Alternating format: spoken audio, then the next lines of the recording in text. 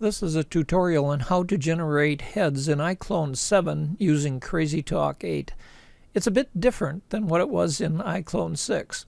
The first thing you need to do is add a CC1 based character to the iClone screen.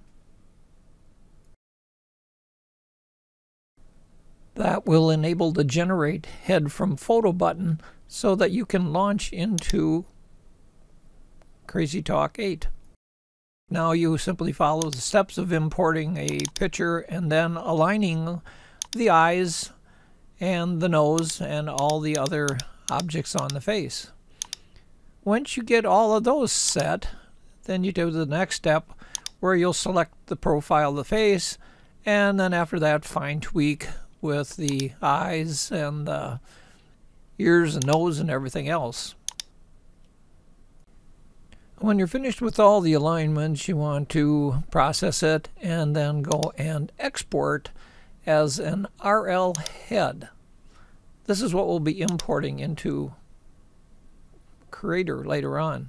Now we want to go back to iClone and then open the character in Character Creator 3. From there we'll replace all to bring in the new character, and from there we'll take and import that RL head that we had created with CrazyTalk 8. And of course we'll just be replacing the head. At this point you tweak the head and the body parts so they're proportionate to fit with the new head, and then it's ready to go.